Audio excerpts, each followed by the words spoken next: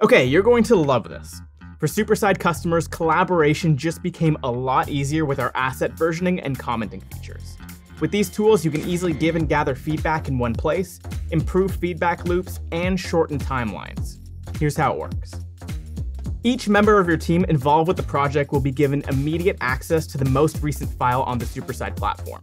So no more rifling through threads, email chains, folders, subfolders, subfolders, or broken links searching for the latest version.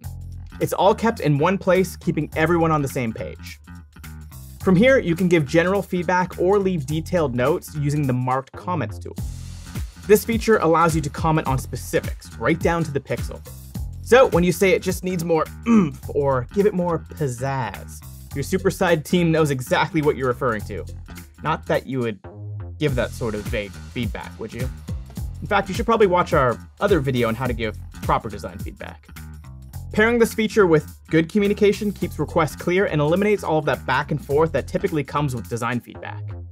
You can also invite team members, tag them in your comments, respond to their comments, and resolve comments. You can even track the evolution of a project by toggling between previous and current versions to compare designs before and after changes are made. This keeps everyone on the same page from one version to the next, with feedback tied to each specific iteration.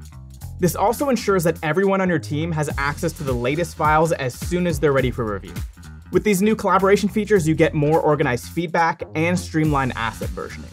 It's how Superside is able to deliver the design assets you need when you need them.